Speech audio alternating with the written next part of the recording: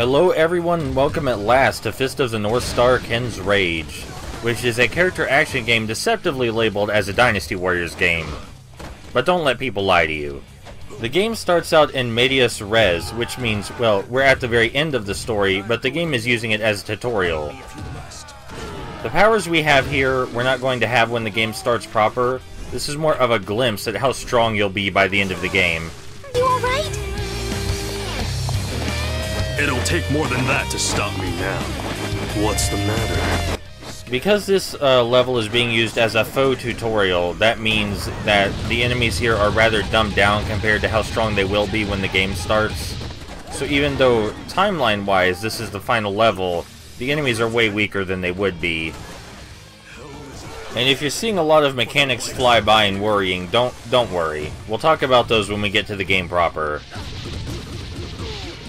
But for now, this is just a closed-in area for us to practice our moves and see how strong Ken really is. It reminds me of the beginning of Metroid Prime, when you're all souped up, and then after you escape from the pirates, your shit falls off. It's always a good sign when games manage to work tutorials believably into the main story. Something you've probably already noticed about this game is that your attacks don't really go through enemies, they stop at the enemies. And they give you a heavy, satisfying thud noise. But the fact that they stop at the enemies instead of going through them means you need to aim your attacks carefully, as you're about to see. By evenly dispersing that attack, I was able to ensure that no one would try to hit me from behind while I was doing my combo. You can use your attack animations as a reasonable indicator for the hit detection, but at the same time, the hit detection is also lenient enough that you won't get frustrated at not being able to hit enemies. There's even a handy trail that goes through the air that follows your attacks, so you can see exactly where the attacks are going and where they're going to hit at, making it a lot easier to memorize which attacks are good for which situations. This is the platforming tutorial. If we didn't come over here fast enough, the camera would have helpfully pointed out the platform to us. This game does have some minor platforming, but I think that's part of the charm, and it's what makes it more than just a beat-em-up. The level design will sometimes resemble old-school action video games, both from the 2D era and early 3D eras of gaming, which I appreciate. Up here's our first weapon. Now, the weapons are meant to be used long-term. They're just things lying around in the environment that we can use to take out our enemies easier. We can either hit enemies with the weapon straight up, or we can throw this at them. Oh, it missed.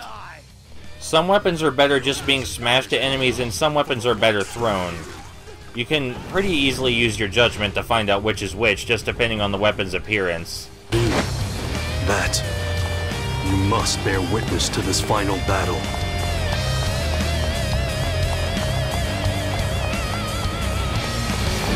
This right here is supposed to be scripted damage, but if we mash the dodge button quickly enough, we can avoid it. The reason we were supposed to take damage right there is so we could pick up this health container, or rather this meat, just sitting in this box. Perfectly pristine meat, untouched. This section right here is meant to teach us about physics objects. There are a lot of objects in the environment that we can destroy. In fact, most of the objects in the environment we can destroy. And some of them we can blast into enemies to knock them over and deal damage. But this time we're just knocking them out of our way.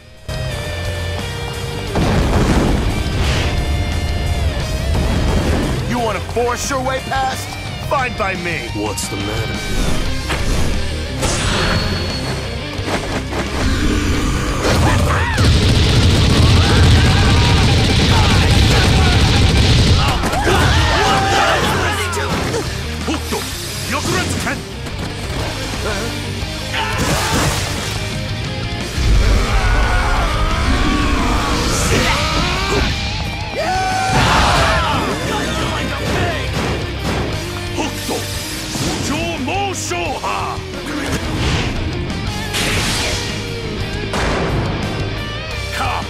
I do not need fame or glory. All I desire is victory in battle.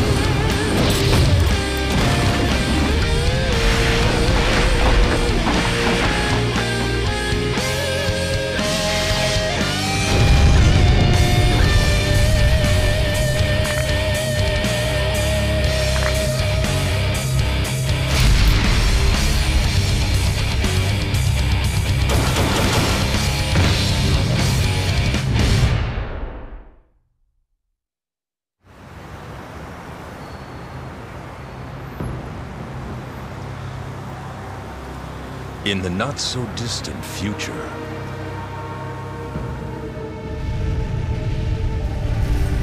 the world found itself enveloped in the flames of nuclear war.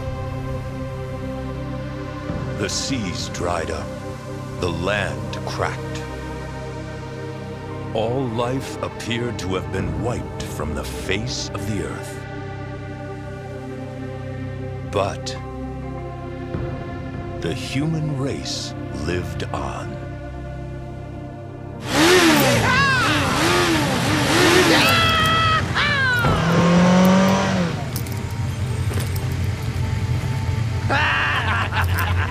The world returned to a time when sheer strength held ultimate sway.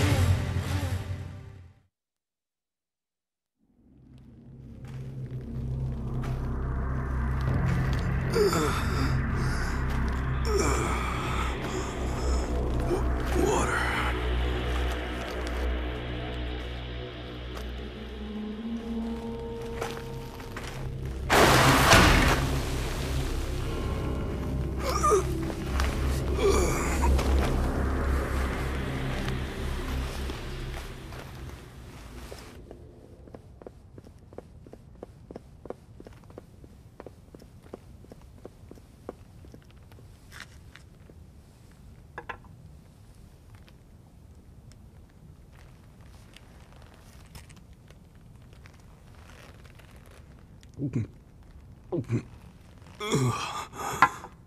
Please, could I have another cup?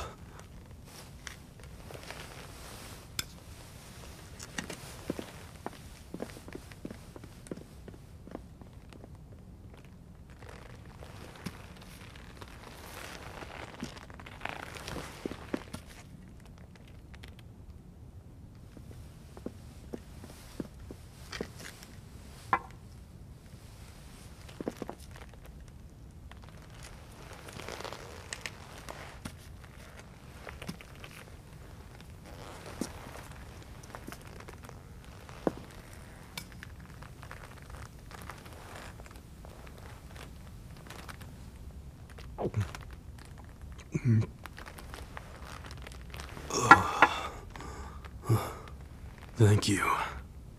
I feel much better. I'm Kenshiro. What's your name? Ha! Good luck. She can hear, but she can't speak. Mind you, who would after what she went through? She saw her whole family slaughtered in front of her very eyes. Now she's just another mouth to feed for the village.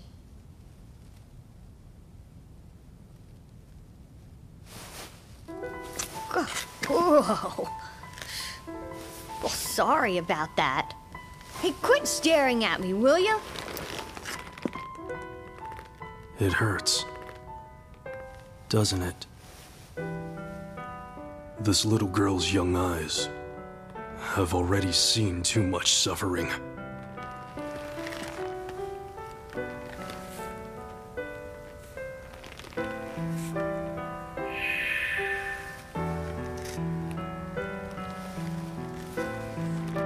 I did a little magic to let you speak. She will, when she wants to badly enough. Man your posts! It's Seed! Seed are on their way! Get out here, Reed! You're fighting too!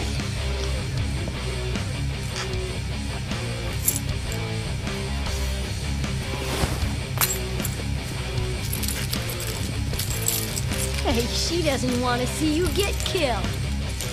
Which is good news for me.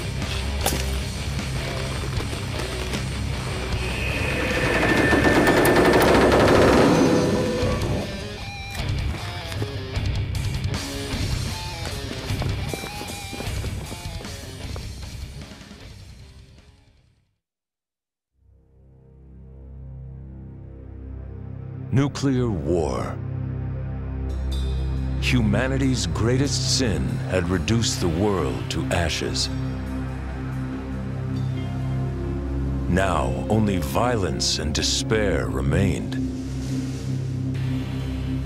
The strong ruled the streets with an iron fist. slaughtering the weak to steal food and water. The people of this world were broken and defeated. In their despair, they clung to a single ray of hope. That someone might rescue them from their misery. That a hero might free them from their tormentors. That a savior might fill the world with light once again. It was then, from amidst the rubble, that he appeared.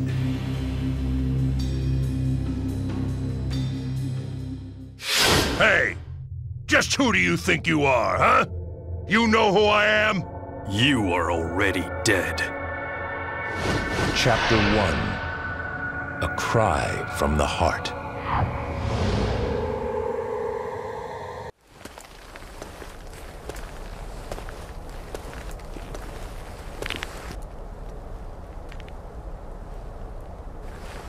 I'll say it again.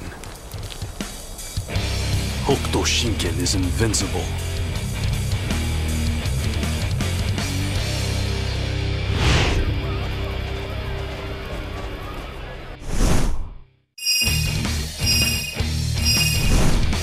Alright, and now that we're in the real first level, we get our introduction to mission objectives. Some of them are optional, some of them are not. This one is mandatory.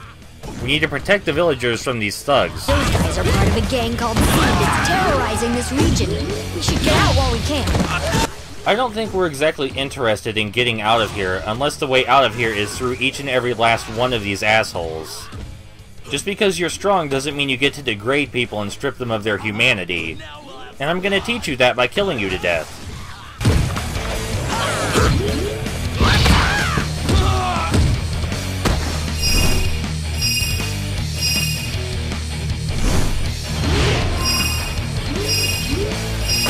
Thank you. I'll never forget this.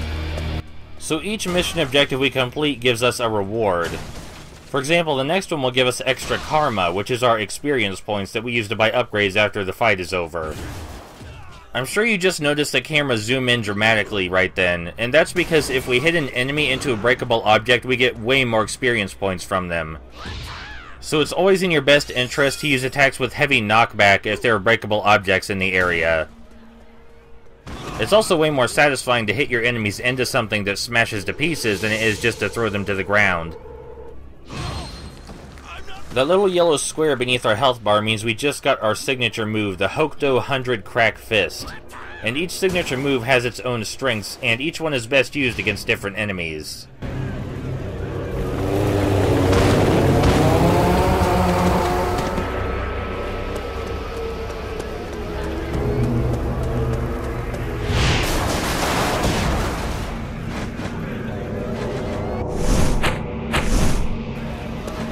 Who do you think you are, huh? This is Seedland you're on, chump!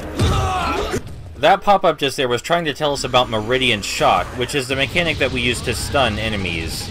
The more consecutive hits we deliver on an enemy, the greater chance they have to enter Meridian Shock.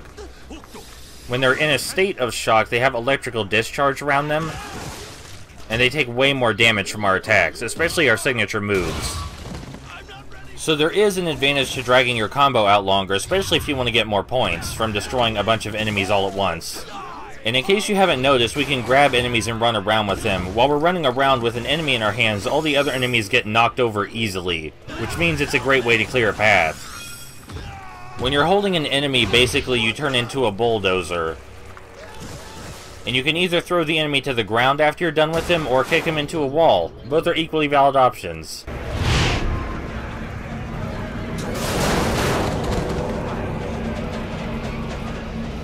Anything that can't be eaten is just garbage. And I hate garbage.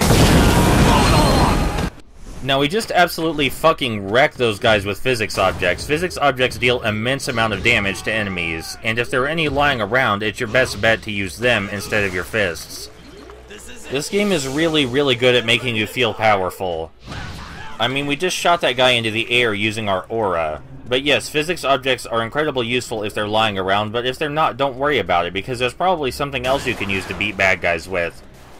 like this explosive barrel over here. But we won't worry about that until we break open these soda machines. A lot of destructible objects have skill points or power-ups inside of them, or simply health refills. If something looks like it sticks out from the environment even a little bit, go punch it. There's probably something hiding inside. Alright, now what are we going to do with this explosive barrel?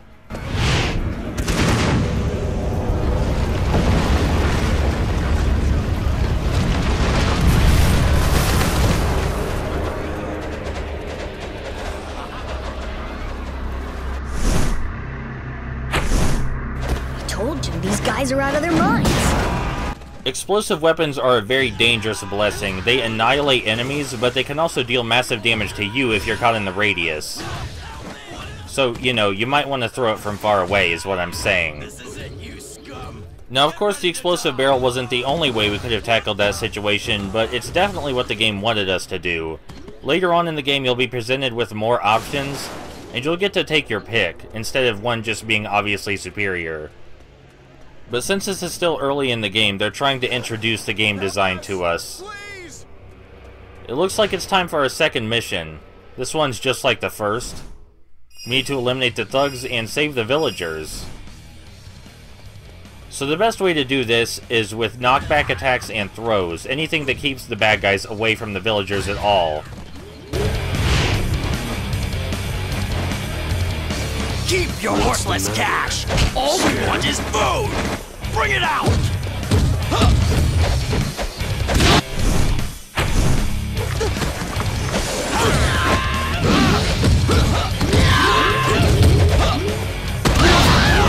Surely you can see how this game would be considered satisfying. The game was trying to introduce us to smash bonuses, but I already explained those. If you knock an enemy into a destructible object, you get more points. That may have seemed a waste of our signature move, but the more we use our signature move, the more points we get, so we want to use it as often as we can. Usually there will be a few straggler enemies, but they're no threat on their own, and you can dispatch them very quickly because you're just that strong. Now, our normal fists will do a decent amount of damage, but of course, the meat of the combo system is in our kicks, which have a blue aura surrounding them. Green must be being held by their boss. Come on! Any attacks we use with a blue aura will be significantly stronger and will activate Ken's martial arts style, Hokuto Shinken. If a blue attack hits a weaker enemy, he will explode into a burst of blood, and we'll get way more points from that than if we just punched him to death. Attacks with aura are also capable of causing massive knockback or simply knocking enemies into the air where you can juggle them. There's no reason not to use aura attacks all the time, is what I'm saying.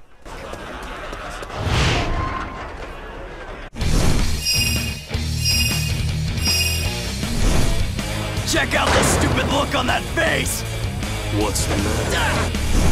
We just used a taunt, which I used a few times before now. Using a taunt causes the enemies all to hop in a pile where they're easier to hit, but it also puts them in a state of increased aggression, where they're way more likely to hit you. Before an enemy is about to deal an attack that's significantly powerful, they will glow. So when you see an enemy glowing, it's best to press the dodge button immediately, or just hit them before they can deliver their attack. Now, enemies can deliver weaker attacks that won't knock you over, and they won't glow for those ones. I'm sure you can see a lot of things lying around the environment for us to have fun with. And that's because the game is confident that it showed us enough of its design that we can make our own fun with what's lying around.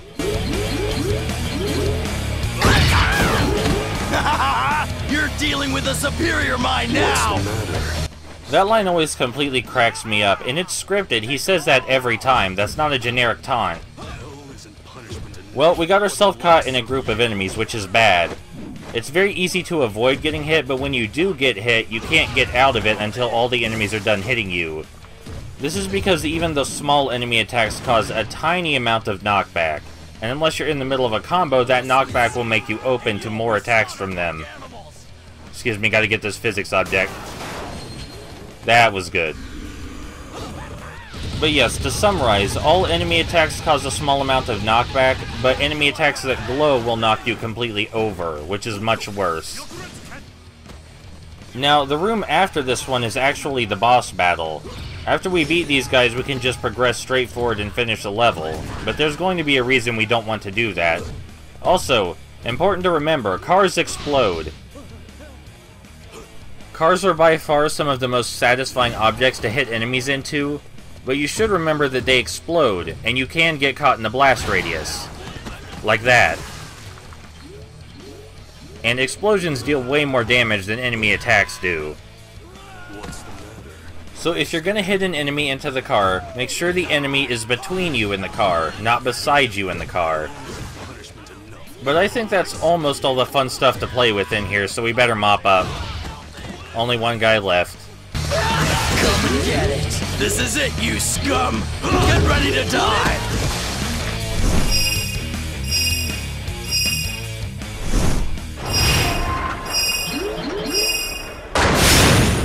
Now that green arrow leads straight to the boss, but do you remember how I mentioned optional mission objectives? We're gonna go do one of those right now. Sometimes they require backtracking a large amount, and sometimes they're just right behind you. But almost all of them require you to go off the beaten path. Sometimes to notify you of an optional mission, a green circle will appear on the map very briefly, so if you see one of those, you might want to check that out immediately. Here's a whole bunch of guys that shoot arrows. But when we get up close, they aren't too keen on doing anything except standing there and getting hit. You can see an orange mark above one of their heads, which means that if we destroy that guy, we complete the mission objective. It's kind of funny, he was the only one out of our range, really. Alright, so you can see we completed that mission objective, and we got more spirit and defense. Now that increased defense only lasts until the end of the level, but it's kind of a big deal to have more defense at all. Now here's the largest concentration of enemies in the level, and that is difficult to deal with. We want to get behind all of them. If there's any of them behind us, it's likely that we won't be able to finish our combo before they hit us. Now remember, no matter how many enemies you kill, you won't finish the mission objective until you kill the guy with the orange marker. Thankfully, he's also marked on the map, so it's not like he's easy to miss. So yeah, running around and completing optional mission objectives does give us more buffs and more powers to work with. Again, only for this level. But now that we have increased defense and strength from these extra missions, fighting the boss should be a lot easier. Not that he was too hard in the first place, but later in the game, they get surprisingly difficult. No matter how easy I may make the game seem, if you underestimate its difficulty, you will get your shit kicked in. Especially by the bosses. But even the normal enemies can be dangerous if they gang up on you.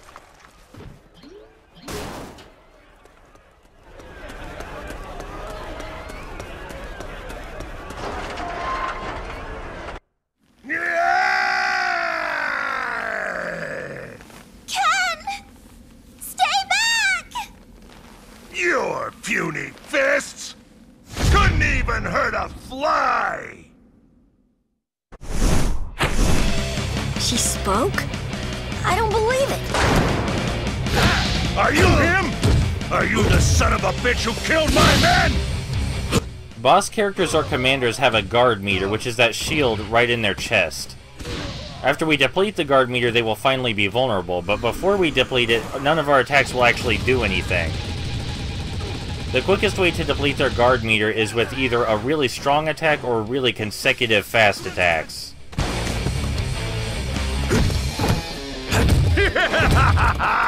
I'm gonna rip you to pieces! So when an enemy's health is halfway down, they slowly regain a bit of their stamina. But on the bright side, after the health is halfway down, they're also weak to one of your signature moves. It's just about finding out which one. Now, because we only have one signature move at the time, Zeed is weak to that one, the Hokuto 100 Crack Fist. Dealing critical damage with one of our signature moves gives us a huge amount of points. You saw those stars appear when we used our signature move on him. That means we're about to do a critical hit. And you saw how quickly his health drained as a result. Now, it would be very easy to finish him off right now, but we're going to run around the environment a little bit and grab some of the stuff they left around for us to play with. If you see that camera over there to the right of the screen below the map, that means that our camera is currently locked onto the boss. This only happens when we're fighting a boss character. Otherwise, the camera is always free. We can still rotate the camera, but it will snap back to the boss character after we're done pressing on the stick. So the game does implement a lock-on function, but only for the boss characters, which I think is appropriate, because you don't really need to lock on to any of the other enemies. They're so weak that your attacks can destroy them very quickly, and you don't need to juggle them excessively. Now, Z does have his own signature moves, and we can see when he's about to activate them because he glows, like that. And as soon as you see him start to glow, you want to smash that dodge button. Because if you let him glow for too long, it will be too late to dodge. And then you'll be stuck in his signature move no matter what you do. That may sound easy, but it actually requires fast reflexes, because if he glows for even more than a second, you're already trapped in his combo and you can't get out. You're going to get hit with it. There's only one more thing in this arena that we really need to get, or we don't need to get it, but it's the last thing in the arena. Yeah, that life pickup. Now, not every boss arena will have full life recoveries. That's a little bit lenient. But again, this is the first stage. Hold on.